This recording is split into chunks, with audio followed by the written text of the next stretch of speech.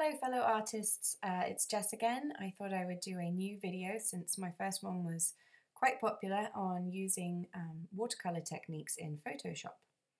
So this time I'm going to do an example of this fawn I drew a while ago, and we're going to make him into a digital watercolor painting.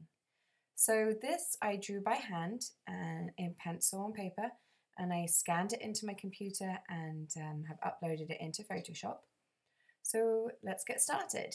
Okay, we're in Adobe Photoshop CC. I'm going to go up to File, New, and I'm going to change my canvas size to 8 by 8, resolution at 300 pixels per inch, and I would like my color mode to be CMYK, as I am a children's book illustrator and most everything we do is translated to print, which CMYK is what you want for printing.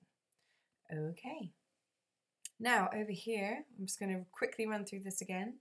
We are going to make a new group, and then we're going to add this right here, which is the mask. And then up here, go to Edit, Fill, Pattern. We want to do a pattern. Now, if you haven't already, go into your custom pattern box, if this is the first time you've ever done it, and go to this little whirligig here. Click on Artist Surfaces.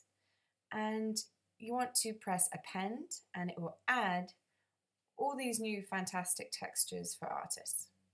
Okay, it's the second one from the end, gauche light on watercolor, which would be very similar to you using a normal heavy watercolor paper. Press that and OK.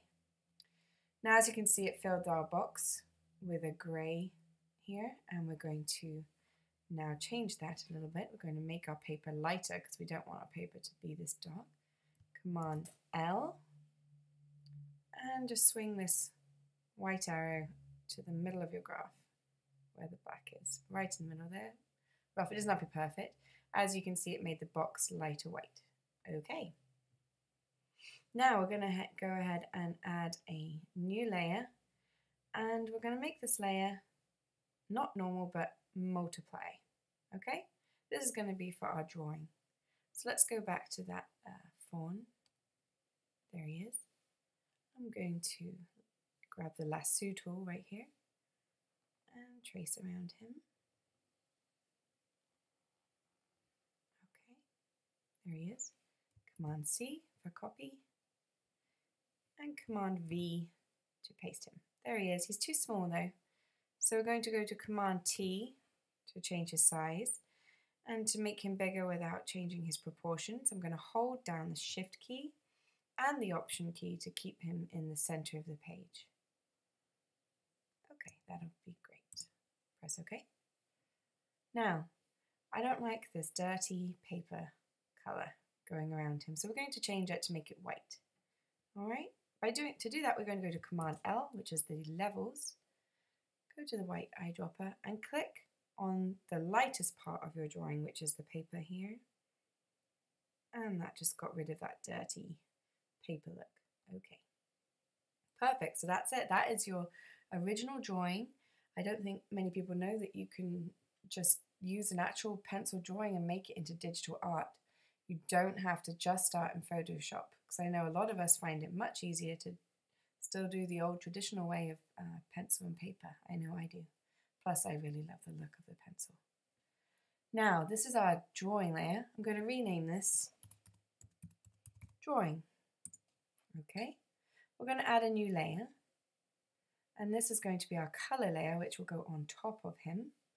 So I like to do separate layers so that if I made a mistake, all I'd have to do is delete the layer on top if I didn't like the way the color came out. But I'm always going to keep the drawing as its own separate layer, and I'm never going to touch that.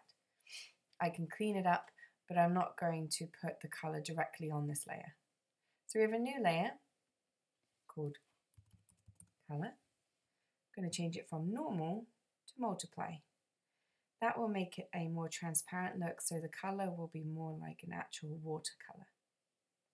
Okay, so let's get started.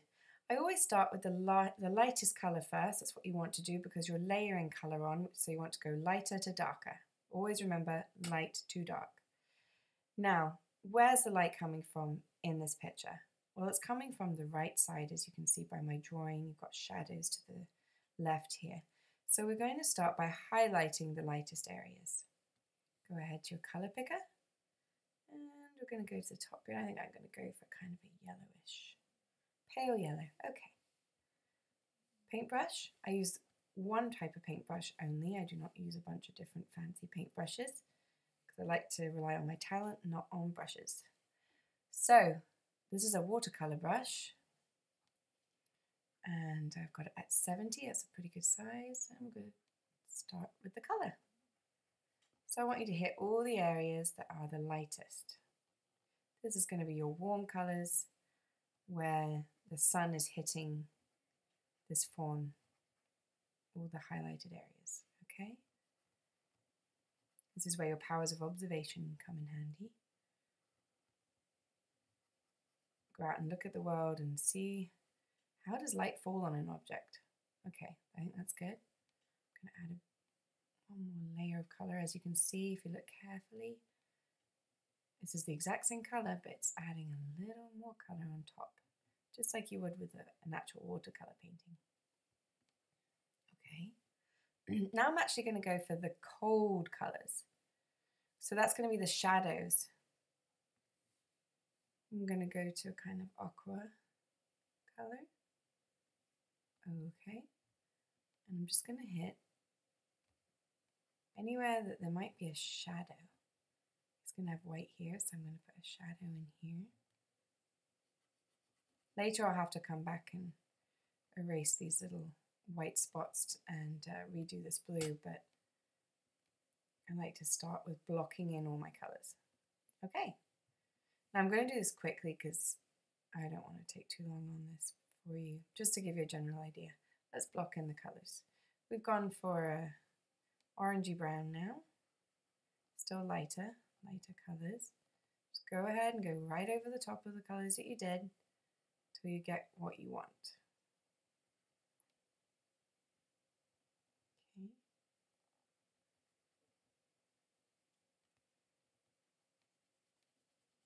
Now, one thing you do need to bear in mind when you're working with this particular technique in this brush is that you need to hold your pen down.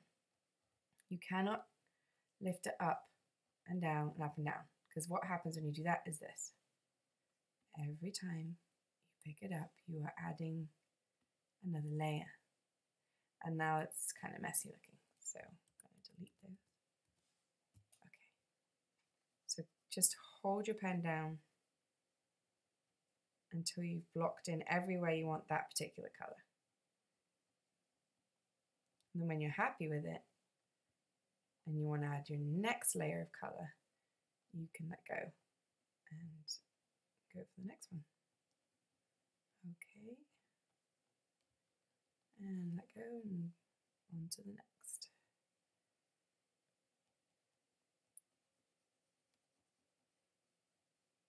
As you can see, I'm making a kind of gradient here from lighter to darker.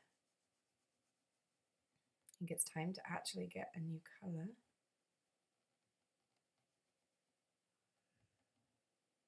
I think his nose would have quite a lot of color on it. Behind his ears, maybe a bit inside his ear. Okay, let's go ahead and get a darker color, maybe a little redder.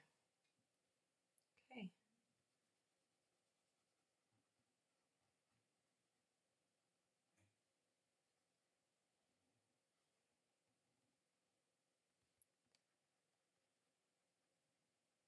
This is such a fun technique. It's amazing what you can do in Photoshop these days.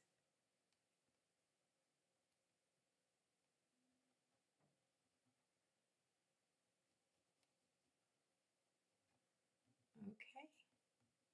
Now, for the finishing touches, I'm going to blend all these colors together. And then we'll just hit the white a little bit. So we're going to go here to Blend Fast. It's a Blend Fast tool. It does not come with Photoshop, so you will need to download it. And I'll put a link for you to download. And you're going to blend it Don't go crazy on blending though, because you want to keep some of those lovely brush strokes so it looks like it's still actually a painting. Okay, I think I'm going to do a bit more color around his cheeks, his nose, maybe a bit more through there.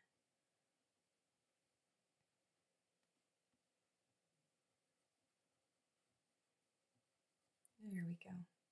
Now I'm just going to hit some shadows. So I'm going to go to a blue. I know, blue.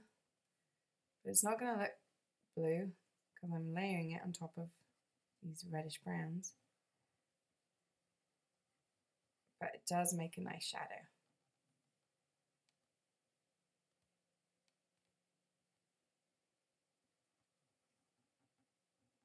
Okay. Blend that again. A little bit more blending. I would spend a lot more time on this, but you get a general idea of what I'm going for. Now, go ahead and we'll go to the eraser and we'll keep it, we have it on 61% opacity, which is fine. I don't want it to be full opacity because I still want to see a little bit of the color come through. And obviously, you would see it whiter where the light is really hitting it, so I'm going to go over the top of this more than once. But down here where it's in shadow, I don't want that to be stark white because it's still in shadow. So I'm going to erase it, but only once. And then when I'm done, I'm going to actually color a little blue into there to make it really look like it's a shadow. So we'll go back to our blue. Now you're like, what? But your brain is telling you that's still white, it's just in shadow. So it really adds to that light effect. Artists have to figure this all out. How do you make it look like that? Well, this is one way of doing it. Isn't that clever? I just love it. So now it really looks like this is in shadow and this is where the light is hitting. Okay. Well, there you go. That's just a basic beginning of this little guy. I would then probably outline him. To give you an idea, this is another one I did, is a fox. And I like to outline my art as I'm an illustrator. So I went with lots of sketchy drawing here on top.